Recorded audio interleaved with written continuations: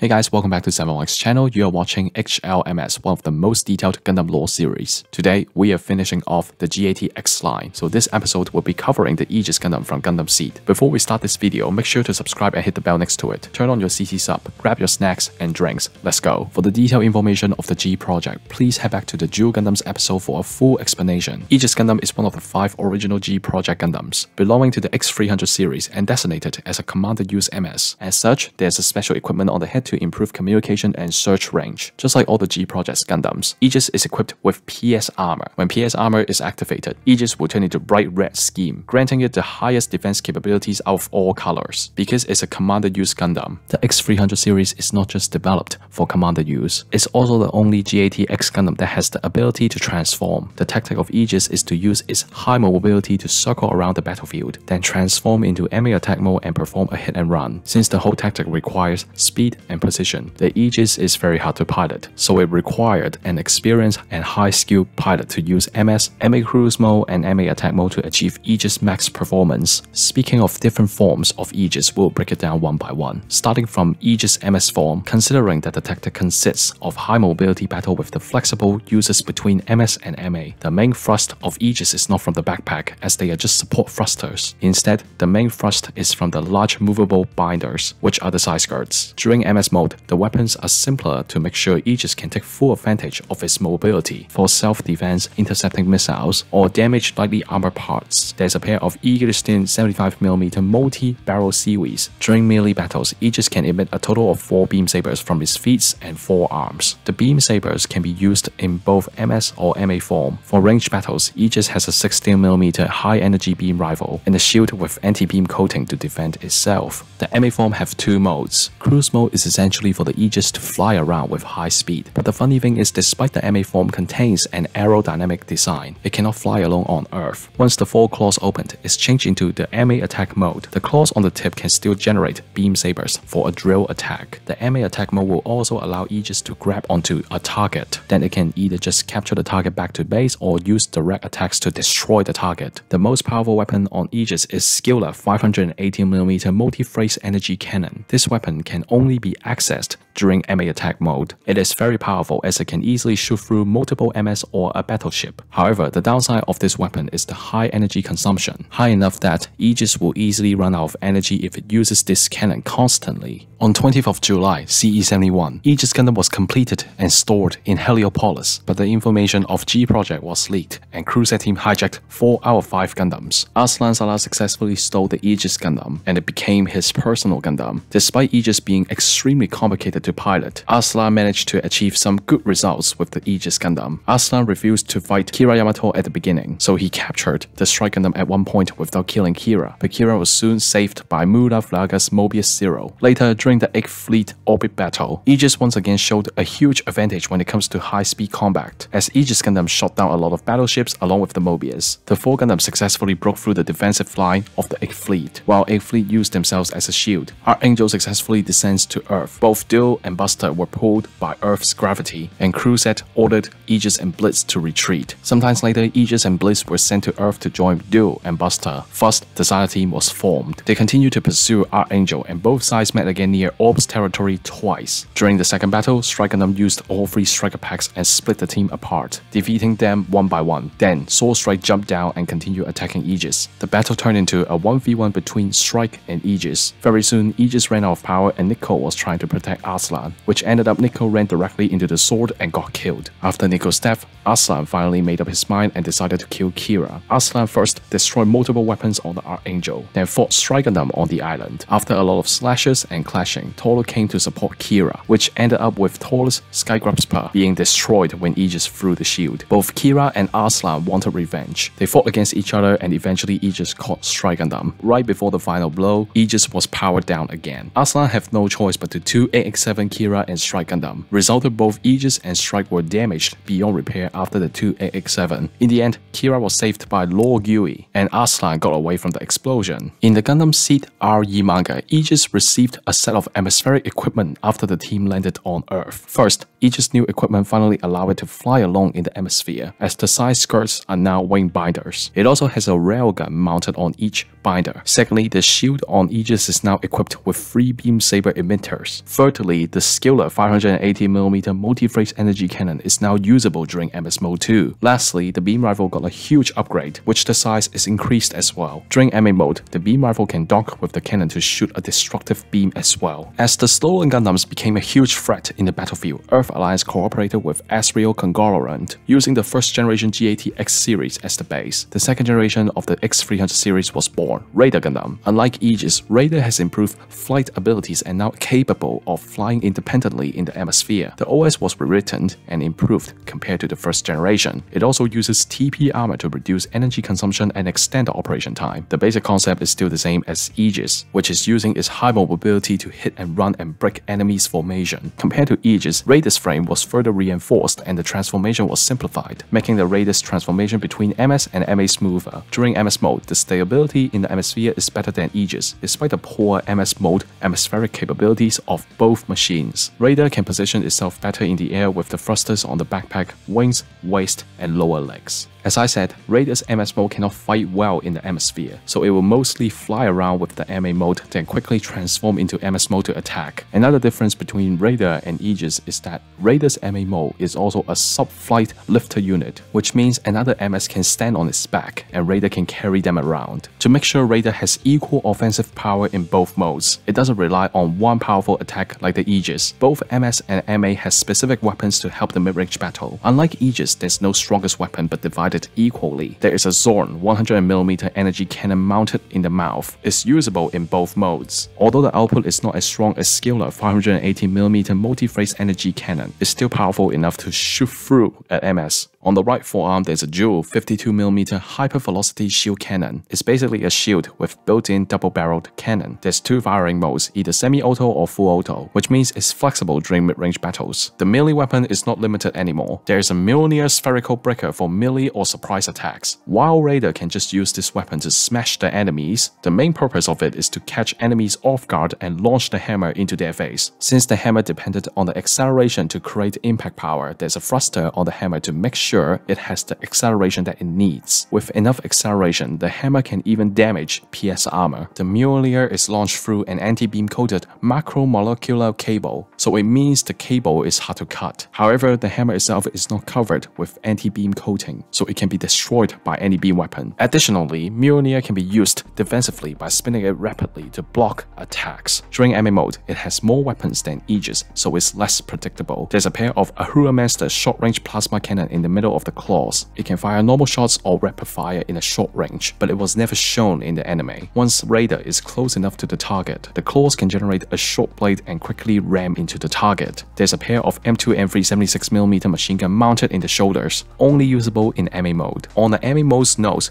you'll see a M417 80mm machine gun. It's mainly used for restricting enemies' movements, but it's powerful enough to damage any non-PS armor MS. On 15th of June CE71, the three second-generation GAT-X Gundams were first launched and participated in the Battle of Orb. Raider Gundam was piloted by a bio-CPU, Clotho Burr. With its high mobility advantage, Raider almost shot down Freedom in a 2v1. Arslan decided to support and the tables have turned. With the cooperation between Freedom and Justice, the Druggies were slowly losing and later they were fighting each other. As the medicine's limit time was reached, the Druggies retreated. In the next day, the Druggies came back and fought Freedom again. Kira was in disadvantage because he got triple teamed. Very soon, Arslan came and saved Kira again as they both got over their grudge. Under the pressure from both Freedom and Justice, the three Gundams retreated out of energy issues, and the remaining Orb forces were retreated to Kaguya. Later, Archangel and Kusanagi was launching to space through the mass driver. The Druggies show up again and attempted to stop the launching. Freedom and Justice successfully protected Kusanagi. Kira and Arslan defended the Kusanagi and used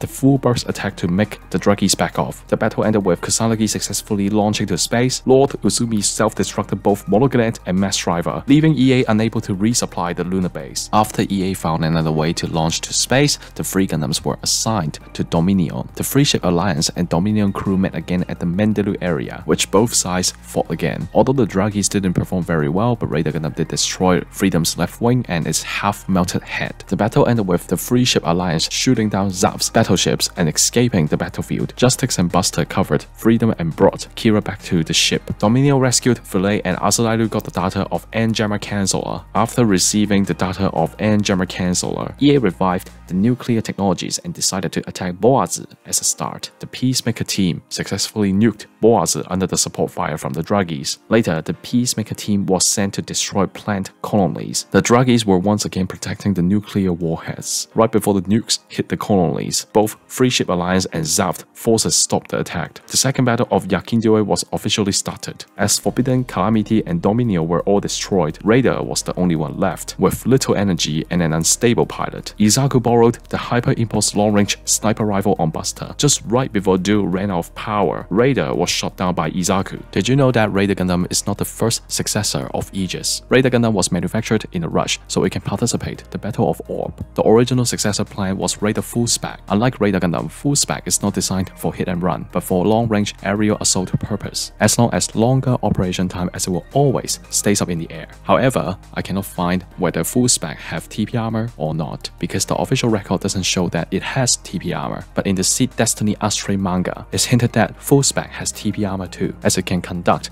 atmospheric re-entry by itself. The general output of Full Spec is slightly better than Raider, as the main engine is a turbojet engine and has higher output compared to the Raider's engine. The sub-wings also have ramjet engines to work along with the main engine. On the wings, Full Spec have leading-edge flaps and winglets to help the aerodynamics. Compared to Raider Gundam, Full Spec doesn't have thrusters on the legs. The mouth cannon is gone. It doesn't include Mjolnir and the shield cannon. Instead, Full Spec's weapons are all ballistic to extend the operation time, but as the war kept going, Full Spec was equipped with beam weapons too. I will introduce the weapon from early type to late type. The only weapon that's shared between Raider and Full Spec is the M2 M3 76mm machine gun on the MA mode's shoulders. Since the shield cannon is not included, the handheld range weapon is the GAU-8 M2 52mm machine gun. The late type can choose between the machine gun or beam rifle. The claws were first equipped with M20 20mm claw machine gun. Then later it was equipped the same Ahura Monster short-range plasma cannon as the Raider Gundam. During MA mode, each shoulder can equip one AIM-957F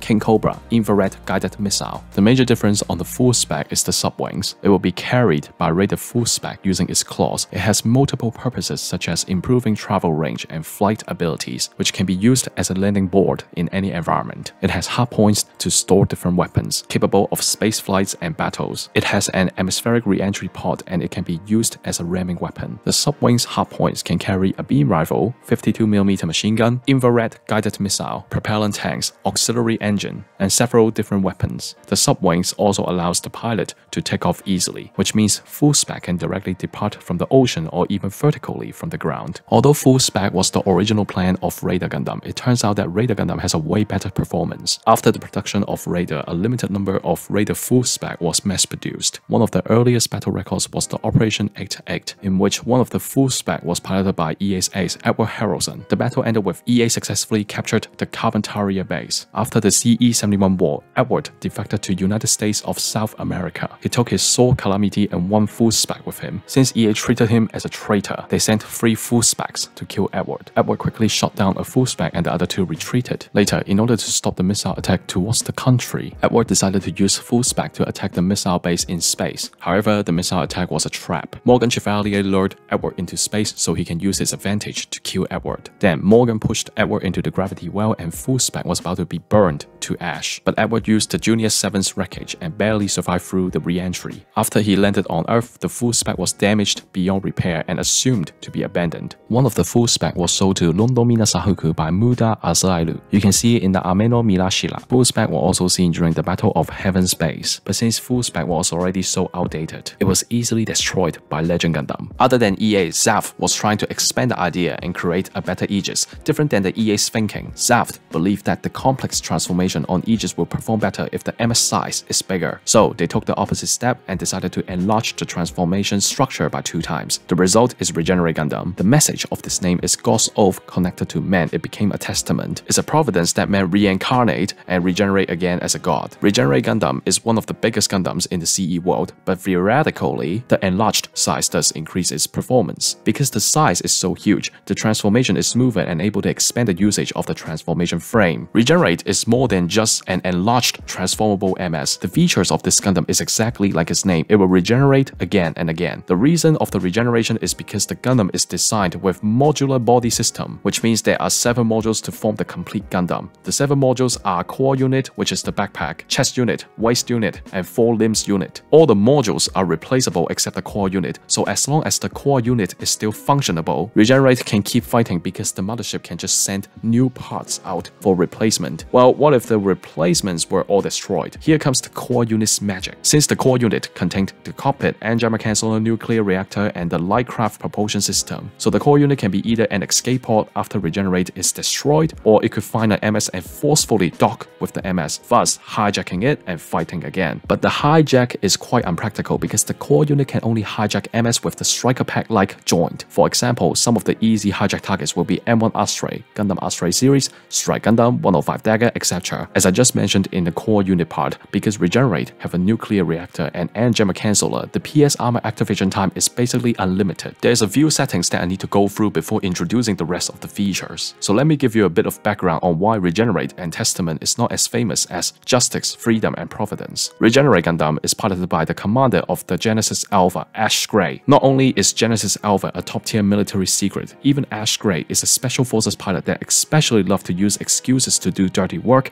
and enjoys the hunting and killing. The Genesis that we saw in the anime is not the first unit. Genesis was originally an enhancing equipment for those ships or MS that equipped with lightcraft propulsion system. As for the Regenerate Gundam, Genesis Alpha would shoot a gamma ray laser, then charge the propulsion system and ignite it. After the whole charging and ignition is complete, it will generate an explosive burst of speed, which this burst of speed will allow Regenerate to travel further and faster. Since Genesis Alpha and Regenerate Gundam are secrets, Regenerate is equipped with Mirage Colloid stealth system to prevent being seen while traveling, thus keeping Genesis Alpha existence as secret. Just like Aegis, Regenerate have 3 modes to help its combat, which is MS mode, MA cruise mode, and MA attack mode. During MS mode, it doesn't have fancy weapons, but they are powerful. Regenerate's defense is good because the PS armor has no limitations thanks to the nuclear reactor, but if needed, the side of the core unit have sub-arms that can deploy a makeshift shield and block incoming attacks. Similar to Aegis, Regenerate have beam sabers on the limbs. These white pieces on the limbs are the beam saber emitters. The beam sabers on Regenerate are not like regular beam sabers, but it's the same MA X-200 beam sword on Meteor. Additional note, the shoulders need to rotate in order to use the beam sword. The only handheld range weapon is long beam rifle. This rifle is extremely long compared to any other MSU's rifle. Because it's longer and bigger, a standard shot from this rifle can easily melt away a couple MS. Furthermore, the output of this rifle is adjustable. At maximum output, this rifle is powerful enough to one-shot a space fortress. If Regenerate is damaged and needed replacement parts, all modules have individual mono-eye, unknown number of beam guns, missiles, and MMI GAU-2 Pickus 76mm Seaweeds. The replacement parts are hard to shot down when they are activated because they don't lack self-defense. However, it's not confirmed whether those weapons in the modules are still usable or not after combination or not. Moving on to the MA mode. The MA mode is extremely large compared to the MAs during that era, since most factions don't have the data of Regenerate, so it's often mistaken as battleship. Plus, because Regenerate Gundam and its pilots must act secretly, so Regenerate will often travel with Mirage Colloid stealth system on. Just like Aegis, Regenerate can open the claws to capture the target, or use the 4-beam swords to attack. Unlike Aegis, Regenerate doesn't have a cannon in the middle of the MA, but the output is so scary that Regenerate can just crush the target after the capture. The MA attack mode is different than Aegis. While Aegis is just open the claws and shoot the cannon, Regenerate will transform into a 4-legged fixed-point fort. The claws are pointing down, which means it can be used like an anchor to stabilize the firing progress. In other words, the attack mode can be used on Earth and asteroid areas too. The attack mode can be used simultaneously with the stealth system, but since Ash Gray doesn't like to hide to kill, so he never uses the attack mode and just kill in front of the target's face. Another small detail during attack mode, the sub-arms will hold the rifle, which means the shooting is controlled through the sub-arms too. After Genesis Alpha was constructed to prevent the facility from being attacked and taken, Zaft constructed Regenerate and Testament in the Genesis Alpha's factories. Zaft's chairman, Patrick Sala, gave the commander position and privileges to Ash Gray, which means he can choose who can pilot Regenerate and Testament. Regenerate became Ash's personal Gundam. His first mission was to hunt and kill anyone who joined the Klein faction. He found out that the junk guild ship Rihome was the one provided supply to the internal. As he was tracking Rihome's location, he interrupted Londomina Sahagu's testing of her asteroid gold frame Amatsumina. Regenerate easily destroyed Amatsumina's legs, then he moved on to the next location. Meanwhile, Rihome broke through the defense forces of Zaft. Ash despised the forces that let Rihome break through. He thinks they are useless, so he used the long beam rifle and shot the entire base and fleet. Regenerate cloaked himself and caught up to Rihome. Rihome was attacked and Law had to fight Ash. Law did cut the Regenerate, but the parts kept coming back and Regenerate destroyed the power loader and Red Flame's left arm. Right before Law was about to be killed, Gene Carey came out with his M1 Astray and stalled the Regenerate Gundam. Unfortunately, Regenerate easily grabbed the M1 Astray. Regenerate then retreated because of a fake signal, thanks to an unknown person that hacked Ash's channel. Back to Rihome, Serpent Tail joined Rihome and Red Flame got a power up from Gene Carey. While Gene's M1 Astray and Elijah's Gene was battling against Regenerate, Guy found the location of Genesis Alpha and successfully destroyed all Regenerate's replacement parts. On the other hand, Power Red used the 150 Gabera Strict and cut off some of the Regenerate's parts. When Ash tried to call the replacement parts, he realized that the modules were all destroyed. Ash was trying to contact Zaft forces to support him, but the signals in that area were cut off by Kenneth Lucchini. Ash was trying to hijack Powered Red with the core unit, but it reverse control it, which caused the Regenerate's core unit to malfunction. Law ripped the core unit off and used Red Flame Punch, causing the core unit to drift to the EA's forces jurisdiction. Ash was captured and brainwashed into an extended. He was forced to work with the clan and became the pilot of Testament Gundam. The core unit of Regenerate became the backpack of Proto Saver plus 11, which I'll cover in the Saver episode. After the CE-71 war, EA started to collaborate with Action Industries. The Action project was started and Aegis is included in the project. First, Action remanufactured Aegis Gundam. The remanufactured version has zero difference compared to the original, except that Aegis is now equipped with VPS armor. Action believed that Aegis transformation can do better, and thus increasing the capabilities in all environments. Based on the Aegis data and structure, Action Industries developed the Rosso Aegis. The AA in the model number stands for Advanced Acceleration. Instead of splitting the MS and MA modes roles, Action decided to make both modes flexible. The flexible idea came with two new modes, which the modes are there to get rid of the flaws on Aegis. Aegis has a few problems when it's in MS mode. While it can fight really well in space, it needs a ghoul to help its flight once Aegis is fighting in the atmosphere. Even if it changed to MA mode, Aegis is still unable to perform independent flight. Action noticed that neither MS or MA mode can truly make the Aegis shine while it's in the atmosphere, so they added a flight mode. The flight mode is when the wing binders are open and positioned over the shoulders. Although the flight abilities and speed are not as great as MA cruise mode, but at least Rosso Aegis don't need to stand on a ghoul to fly around on Earth. As I mentioned at the Aegis section, the most powerful weapon on the Aegis is Skilla 580mm multi-phase beam cannon. However, despite this weapon being powerful, it cannot be accessed unless Aegis is in MA attack mode. Action's technicians changed the design of the cannon, which now is accessible in MS mode too. All Rosso Aegis needs to do is to flip the chest plate up. From that, the shooting mode is born, but it does more than just shooting. Action used the data of Forbidden Gundam and added a pair of magnetic field generator on the wing binders. Just like Forbidden, Rosso Aegis cannon shot can bend and change directions. As for the MS mode weapons, it's still the same weapons from Aegis, which is the 60mm beam rifle and beam sabers on the limbs. There are 3 different MA modes. The MA cruise mode and MA attack mode are the same, just like the Aegis. The MA mode difference between Aegis and Rosso Aegis is simple. The latter can fly in the atmosphere independently while gaining faster acceleration and speed. I found a new MA mode of Rosso Aegis, which is a similar 4-legged MA mode like Regenerate Gundam, but I can't find that form in manga or any image form. Since Rosso Aegis was further enhanced, the pilot skills must be top tier. Phantom Pain assigned Emilio Bodrick to pilot Rosso Aegis. Rosso Aegis was first deployed along with Nero Blitz and swept an unknown Zaft base. Later, Phantom Pain sent out Rosso Aegis and Nero Blitz to hunt down the Martians. Ernst Brahim hit the provocation towards Emilio and got inside of his head. Rosso Aegis was soon defeated by Turn Delta. After the defeat, Nero Blitz and Rosso Aegis were both retrieved by the Junk Guild. They found that Rosso Aegis was meant to be nuclear powered, as Law found that there is a space for nuclear reactor. Action project is not only improving on the first 5 Gundams of the GAT X line. The chief engineer, Vivi, developed and improved second-generation GAT-X Gundams, which is Rod Forbidden, Blau Calamity, and Gelb Raider. Rod Forbidden is in the Blitz episode and Blau Calamity is in the Busters episode. You can go back to check their histories out. Gelb Raider uses the Raider full spec as the base, but for appearance and parts, it's mostly from Raider Gundam. Just like the original intention, Gelb Raider will be attacking along with Blau Calamity and cover it. Raider Gundam is just like Aegis, a high-speed hit-and-run MS, but despite the high mobility, the firepower is really lacking. VV came up with an idea of keeping the mobility while increasing the firepower, which is adding more weapons and additional large output thrusters on the legs. The additional thrusters on the legs comes with wings, which those wings will help to stabilize the MA mode. Since Gelb Raider's position is to disrupt enemies' attacks, it's equipped with specific weapons to do so. Despite the base being Raider full spec, literally every weapon is from Raider Gundam. The same weapons from Raider Gundam includes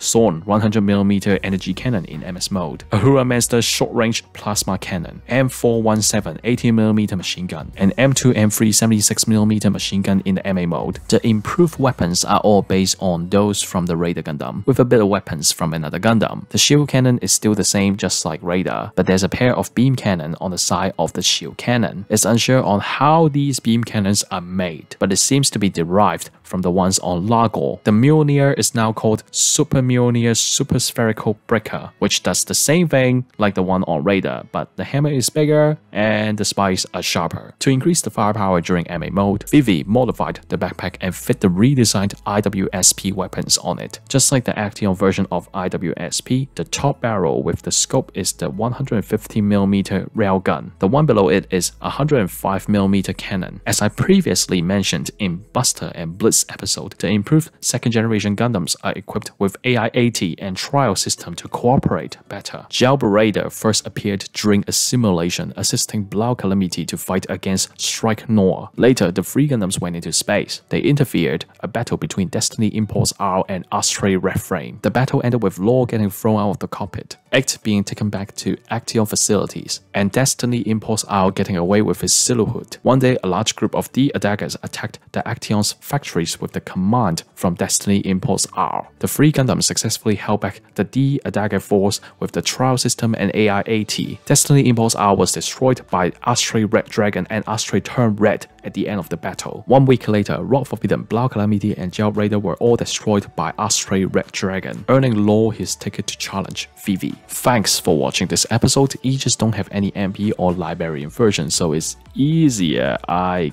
guess. We finished the GAT-X series, and if you would like to do some revisions, go to my channel's playlist and you'll find the H.L.M.S playlist. Since the GAT-X series are finished, the next C topic will be the nuclear Gundams. I finished Regenerate in this episode, so I think there's 4 more to explain. If you like this episode, make sure you're subscribed and hit the bell next to it. It gives me the motivation to do better. My Discord link is in the description along with the donation. I need some rest, so I will see you in the next video. Goodbye!